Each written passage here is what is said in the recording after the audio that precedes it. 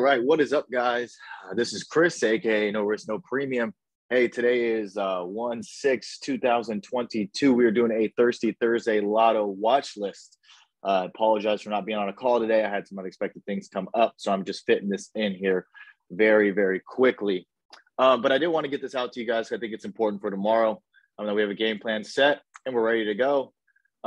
First, quick recap. So what happened today? Today, we had pretty much a test of the 50-day moving average. You look right here, this red line. This is the daily SPY. We had a 50-day moving average test and we held. Okay, we held. That's good. Now we have a spinning top candle, which is basically what? It is buying pressure from both ends. Basically, you can see here, bulls pushed it up, right? Bears took it down, bulls brought it back, and then they closed right here. So a super thin body couldn't pick a direction. And that's where we're at right now, guys. There's no, it's definitely going lower. It's definitely going higher. I don't know what the fuck's going to happen tomorrow. I have no goddamn idea. Okay. The meme stocks are running. Who knows what the fuck happens tomorrow? Okay. So don't be a hero and don't say we're definitely going up. We're definitely going down. Okay. We have no idea because there is no clear trend. You have to play the momentum, meaning we have to make sure we break yesterday's high or yesterday's low, or we could stay in the range. Okay. And you know what happens when we stay in a range? It's very hard to trade, and we don't want that. But I do want to point out a few notable things. Okay. Is this one? We had a 50-day moving average test and it held. That's good. Next is this, that insane run up that we had, right? From that bottom, 451, all the way up here to 479.97, almost 480. Look where we retraced to. We had a 50% retracement. That's pretty fucking interesting to me. Okay, that is pretty interesting. So these are my thoughts. Okay, these are my thoughts here. We're either going to break to the upside, okay, to get to 472-ish, okay, maybe 473, or we break to the downside and we retrace to the 61.8 level, which is very popular, which is about 462, which also happens to be where another big level is that we've had in the past, okay, about 462. Okay, that's it. Very simple. Do not overcomplicate it, okay? Today we said what? We said if not through, right, 470 today, we're going to go lower. And that's what happened this morning, right? We took that trade this morning. We didn't get through 470, right? So we went lower. Then we couldn't get through that 470.89 that we have. And then we just went range bound. Okay, so this is what I'm going to be looking for. Well, here, let me show you real quick. This is my second screen. Okay, so this is ES. On top here, these are the S&P futures, and I stacked them on top of SPY. So so I could see them both. And I also put an active trader right here next to them so I could put calls up top and puts on the bottom, right? So it allows me to see what I can, or what the premium is on both of those. Now, check this out. We had I said 47.12 was huge. 47.12, 47.12, 47.12. We did not get through that. We had a fake out, breakout, and back down and into the range, right? So that's the same thing here. We need through 46.61 to the downside, right? We need through that level, and pretty much 46.20 comes next, which is pretty much about 462 on SPY, right? Would make sense. Okay, would make sense. So you're gonna have to look where can we go? Okay, and we're gonna have to play the breakout. So we could play the breakout. Okay, there's a few ways to play it, right, guys? We can play the breakout, or in the morning when we see a direction getting picked, right? We can play calls up to where we know the resistance is, or we can play puts down to where we know the support is. Okay, but you play the style that you're most comfortable with. If you're more comfortable at buying at support and riding it back up, right? Like Trell did today, right? He bought at support and rode it back up. Then he sold where? At resistance. Just like this morning when it popped, we said it's not going to get through 470. You see right here, the candle stopped on the 15-minute, and then we saw some blood, and that's when I went short. That's when I went short because we bought the top. The top was the local top, and then it went down, 40 points almost. 35 points. Okay. So that makes me want to address the second thing too. So when I say the 30-minute rule is in full effect, okay, the 30-minute rule is this. Let the market tell you what it's going to do. Don't get caught on the fake out in the first 5 minutes, because look what happens in the first 5 minutes. Sometimes, and this is sometimes. Wait, hold on. I'm sorry. Sorry, guys. What the hell? What the fuck just happened? Okay, hold on. I'm sorry.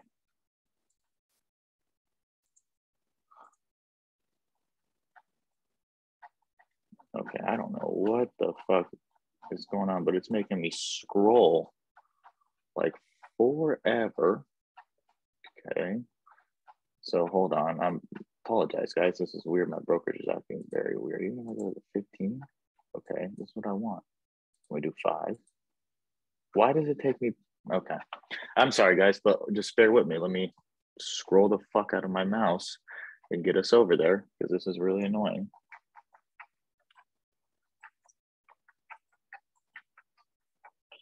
Okay, so we made it. So what happened this morning, right?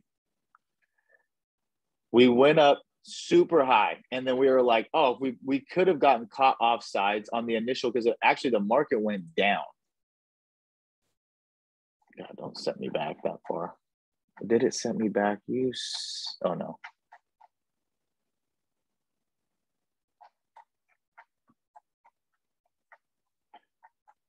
God. So we had, this is today, right? This is 1-6, yeah. So initially we had the pop higher, then it went down lower, right? So you could have been like, oh my God, it's going to go lower. And then it went higher, right? So you could get caught off sides. But if we know, guys, if the plan is, like we're going to trade the plan. If the plan is 470, we're saying if it doesn't get through 470, okay, we're going to go short, right? We're going to play puts, okay? Now, you say that, and you want to use the 30-minute rule when you want to confirm where we're going to go and not get caught in any chop fest. Now, if that plan, that trade plan comes to fruition, meaning the setup comes before the first 30 minutes, then we have confirmed our plan, and that's when we play, okay? Because I know some people were hesitant on, oh my God, it's before the 30 minutes. I'm not going to play it, even though it's there and it's at my level. You either have the 30-minute rule or you have your trade plan. Like if it would have gone down to, I mean, let's say your trade plan was, okay, at the overnight lows was 466. You're like, okay, if that comes first, okay, then I'm going to play that, right? I'm going to play that first. And which it actually came in the first 30 minutes. Well, first hour, or I'm sorry, 15, 30, 45. So it came. But like, let's say you were like, I'm going to play at 467. That came in the first 30 minutes, but it got down there quickly. If it would have gone straight down there and then we ripped up, you could have played that support before the 30-minute rule expired. The 30-minute rule is used when it just chops in the middle of support and resistance, and it's not showing you where we're going to go. So you take the time and be patient. You don't get caught offside. You don't blow your load, right? And you wait until we get to the level. All right. So I just wanted to clarify that. You do the 30-minute rule so you can wait for the plan of the trade to set up. Then you play it. Now, if it comes before that, like it did today, in the first 15 minutes, it ripped the fuck up. I think it ripped there in like the first 5 minutes, really. I mean, it got there. It got to 4 in 10 minutes. Okay. Then in 15 minutes, it was there. And then we had this candle come down. Okay, now I was actually watching the 15 this morning. So when I saw we went up and we didn't hold, and then we had some red to retrace, the moment they kind of brought it back up, I got in and then they dropped it out. Okay, so that's how we played that. Now, with that being said, I just wanted to clarify that. Okay, you do the 30-minute rule unless the actual setup comes to fruition that you planned. Okay, that you planned. Now, tomorrow, what's going to happen? I don't fucking know. I wish if I knew, guys, I would be loaded to that side, right? Everyone's like, oh, what are we doing? What's going on tomorrow? Like, we go high, we go. I'm like, fuck, if you think I fucking knew, I'd be fucking rich. Every night, if I knew which night what way we're opening, I would just load the fuck out of that side, obviously. Okay, so we have no idea. And you don't want to start saying, we're definitely going to do this, we're going to do that, because you don't want any fucking biases. You don't want to get caught off sides. You don't, what in the fuck? Oh, sorry. Okay. So this is what I'm going to do though, right? I'm going to be looking at, and I think guys, this is really weird. I think TD is a letting you trade SPX 24 hours, but only for like some of their certain accounts because the volume is reset from earlier today and it's already showing these new contracts that are being bought. So that is interesting. Okay, that's interesting. Anyway, if we look at the open interest, okay, to me, the open interest looks a lot more interesting on this side. I mean, look at all of the thousands.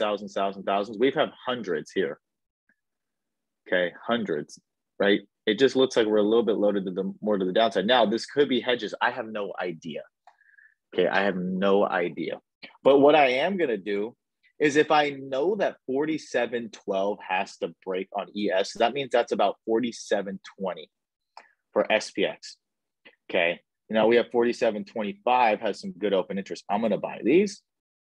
And if 47.12 breaks, there's could have possibility if we have buyers to get to 47.40, which is 474 on SPY. So that's 47.50 SPX. Okay. So I'm going to go Friday Lottos, and then no wonder set 47.50, what I said it can get to, has good open interest. I'm going to put these in there too. Okay. And just like I did that, I'm going to come down here and go, okay, I know if the low breaks, which was 46.61, okay, 46.61, then we can go way lower. Well, 46.50 has good open interest. We go to 46.20. I'm going to throw these. Okay.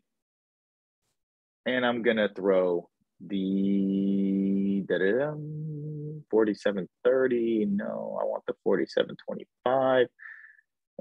It just depends where we open. You might need to add more strikes at the open, guys. So I have no idea where we're going to open. I mean, currently we're up 8. We're up 20. We could be down 30. I mean, who knows? Who knows where we're going to open? No idea. Okay. So, oh, sorry, I got to the wrong one. Excuse me. Not FOMC. Yeah. So, okay, throw those in there. Okay. I will personally, I'll probably add these closer strikes because they're going to be cheaper in the morning.